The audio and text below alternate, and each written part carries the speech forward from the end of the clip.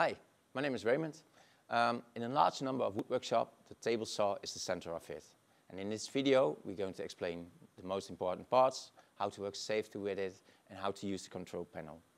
Our goal is not to make you an expert, but to get you familiar with the machine. In other following videos, we show you how to cut sheet materials and solid wood. Let's take a closer look at it. In general, you can saw the material on three ways. The first one is using this. It's a saw table. You put the material on the table and then you start sawing. Another way is to use the saw table in combination with the shortcut fence. This is the shortcut fence.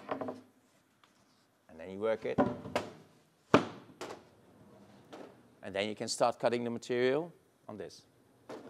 And the third way is to use the rib fence or the parallel fence. And then you move the material by using the support of the rib fence. The table saw can be a very dangerous machine. It has several safety parts, but hopefully your brain will be the best one. Try to think logic. A logical thing is that you can't cut any fingers off when they are near a blade. And therefore, it's not logical to cut small pieces out of small pieces of wood.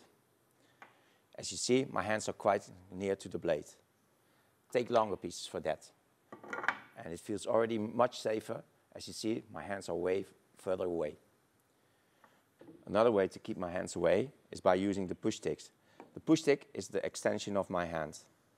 You see, I'm not coming with my hand near the blade. The second rule of thumb is that you always operate the machine on the side of the control panel.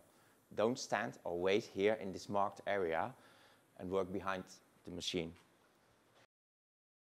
Other protective parts are the top guard, which shields or covers the top of the saw blade, and the riving knife that covers the back of the saw blade and reduces the chance of kickback. The rib fence is adjustable.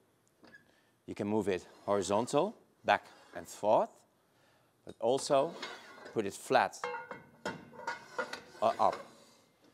You put it flat when you need cutting small pieces of wood, so you still can use the push stick, and you put it up when you need support in the height.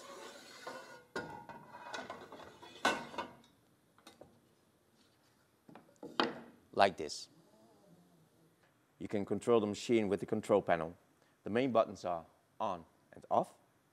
In case of danger, you use the emergency button. When you press it, the machine will stop immediately. And with the green buttons, you can adjust the size, for instance, between the saw blade and the rib fence.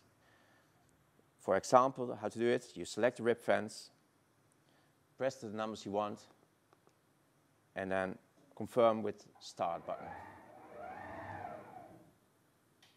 The same thing you can do also with the blade height and the blade tilt.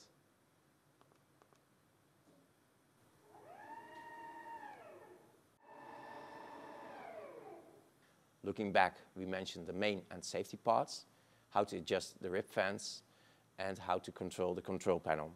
In other following videos, we explain to you how to cut sheet materials and solid wood. Cheers!